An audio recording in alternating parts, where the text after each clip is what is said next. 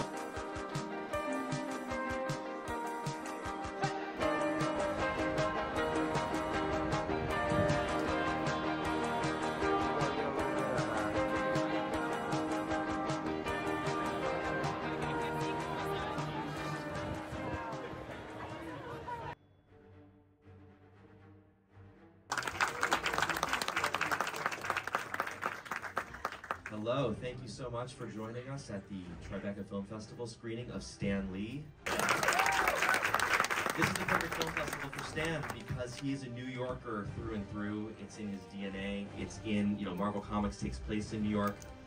This is the place to do it. And so it's such a pleasure and an honor to be here.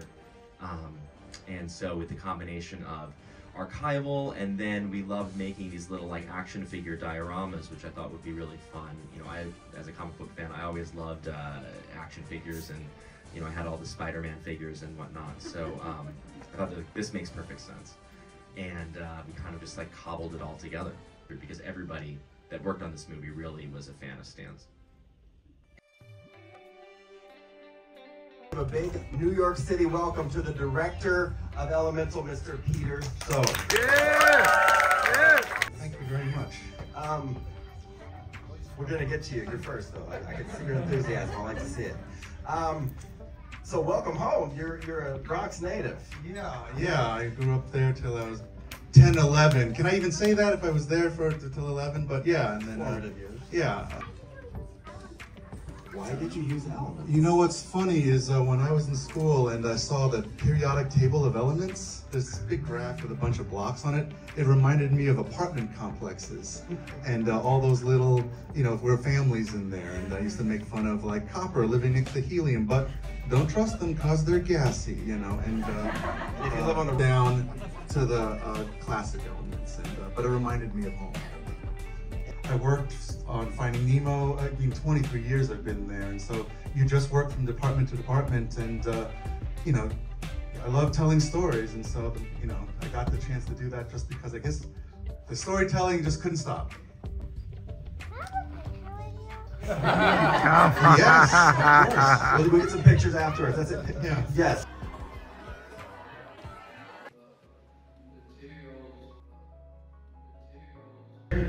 Were there parts that you really wanted to put in that you didn't get a chance to?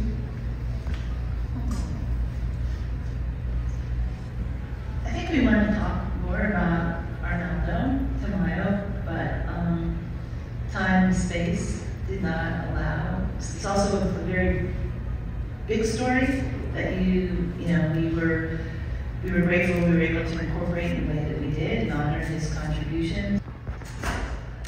You know, Ari, I think the most powerful thing about this movie to get us to a future state where anyone can see themselves, believing themselves, having access and opportunity, is that this movie will allow all people to see what is possible when you work hard, believe in yourself. And then you have others that have your back to help pick you up and keep you moving forward. So the future is really whatever we want to create it, if you do get those opportunities and access opportunities to leave. Victor Glover is going to the moon. Victor Glover is going to the moon.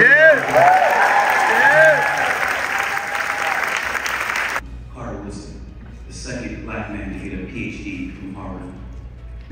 I found the journal, I found the article, and I read his own words, and I paraphrased poorly, but he said, what we need is not the history of a selected race. What we need is the history of humankind void of race, religious, and gender bias. So at the end of the day, we had a moment here, and we all learned, and we shared, and experienced, and we learned.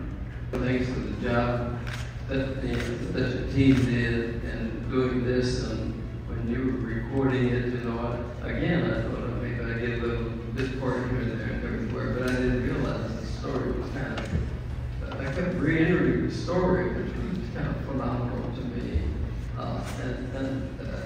And the life's work that I put into this thing, I didn't expect anything like this to fall out. I've done a lot of crazy things in my life.